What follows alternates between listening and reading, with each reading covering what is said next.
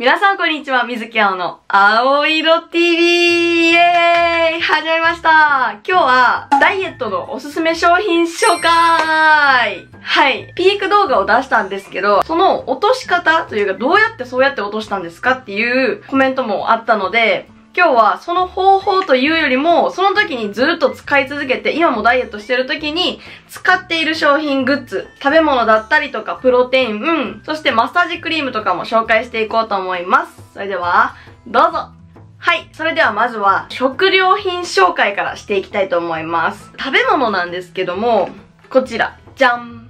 ヨーグルトです。私はダイエットを始めてから毎朝にヨーグルトを食べています。で、ヨーグルト今はこのめぐみっていうヨーグルトなんですけど、基本的にそんなヨーグルトのどれかとかにこだわってはいないです。はい。プレーンヨーグルトを食べるようにしてます。果糖とかはあまり食べないようにしています。そして次、キムチ。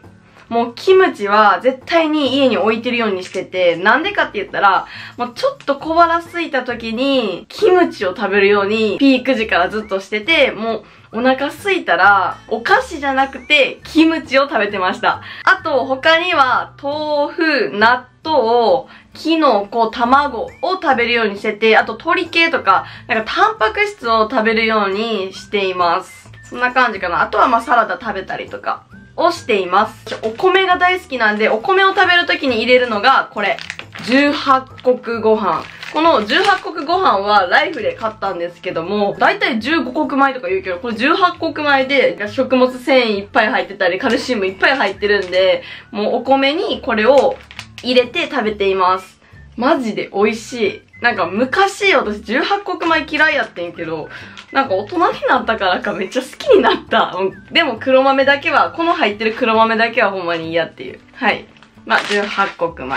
で、すぐに食べれるじゃん。オートミール。はい、オートミールはいろんな食べ方が今 YouTube でたくさん上がっていはるので、それを見て、不意にオートミールを食べたりしています。もう、だいぶ、ほんまにちょっとしか、もうスカスカなんですけど、またこれは、次またリピートしようと思ってます。業務用スーパーにすごい大量な、このオートミールが売ってるみたいなんで、私はそっちを次買ってみようかなと思っています。そして飲み物がこれ。黒酢ドリンクです。これは自粛中の時に一回紹介したんですけど、ずっとリピ買いしています。もう本当に美味しくて、ジュースとかは、太りやすいっていうので、私はジュース代わりにもう飲みたいなっていう時に、この黒酢ヨーグルト黒酢を飲んだり、あとは豆乳の紅茶を飲むかにしています。なので、基本的には、ジュースとかを飲まず、これをもう飲んだりして満腹しています。日本語難しいですね。いいや。はい。で、すごいみんなもね、プロテインとか悩んでると思うけど、プロテインは私はこちらを飲んでいます。これはスリムアップスリムシェイプのグリーンベジズインプロテインっていう商品なんですけども、これもリピ買いで毎日飲んでいます。朝に、後ろに書いてたんですけど、朝にパンとヨーグルトとこれを飲むといいよみたいな感じで書いてて、これを私はなんで飲み続けてるかというと、プロテイン最初もう本当にどれ飲んだらいいかわからへんくて、とりあえず、買ってみようみたいな感じでこれを買ってみたんですよ。ほんなら、お通じが良い。もう、本当に綺麗な柔らかいバナナ出ちゃうんですよ。もう本当にすごいよく、もうこれには助けられてます。これは、ダイエット中に不足しがちな栄養と野菜が手軽に取れるらしくて、私はこれを飲んでます。友達にもあげたら、もう友達も、お通じようなるなぁっていう話を一緒にしていました。はい。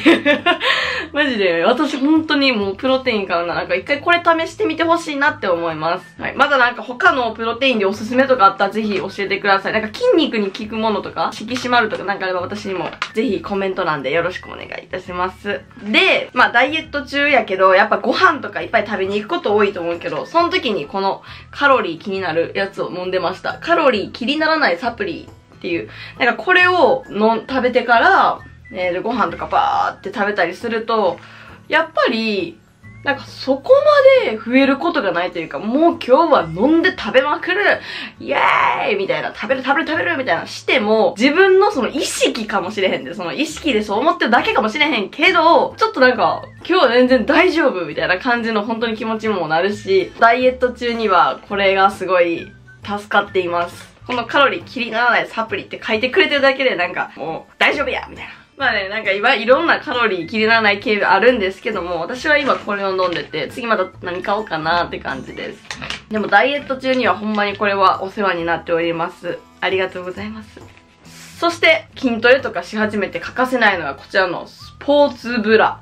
もうスポブラはもうほんまに私は大事やなって思いました。こういうのをつけて運動とかしないと胸が垂れるんかなとか、なんかピタってなってくれるから、運動もしやすいし、普通の下着、ブラジャーとかでやるよりは、毎日ちゃんと筋トレとかするんやったら、私はこういうのをつけてやった方がいいと思います。で、私は基本的に夜とかお風呂上がりとかに筋トレすることが多いので、これをつけて筋トレしたりして、寝るときは寝るときのそのナイトブラをつけたりとか、その場面で付け替えることがすごい大事やなって思いました。まあこれはどっちかっていうとダイエットっていうよりもやっぱバストアップを目指してる人には特におすすめかなって私は思います。そしてマッサージクリーム。もうね、これは欠かせへん。で、今はジョンソンのボディケアのエクストラケアアロマミルクなんですけども、ボディミルクは結構私はなんかその時の気分で、これを絶対リピートするっていう商品はなくて、いろんなものを点々と買って使い続けています。もうダイエットには必須ですね、ボディミルクは。もうこれで、私はバストもマッサージもしたりとか、足のマッサージもこれでするようにしています。めっちゃいい匂いな。はい、匂い。ダイエットしてるならば、これ、おすすめです。次はこちら。じゃん。体重計。もうね、体重計は絶対にいると思うんやけど、私は体重計でなんかいいの探してたら、携帯と連動させるやつがいいなと思って、これは Bluetooth で体重だったりとか体脂肪を、水分量、筋肉量とかブワーって全部こう乗るんですよ。なので、この体重計に乗って、携帯で毎日、そういや、こうどうなったっけとかのグラフを見たりして、測るようにしています。で、毎朝絶対に乗るようにしています。これマジいいで、これ。まあ、この商品じゃなくてもいいんですけど、最近 Bluetooth の体重計が出てるから、まあ、携帯で管理できるっていうのがマジでおすすめです。一番気に入ってる商品でした。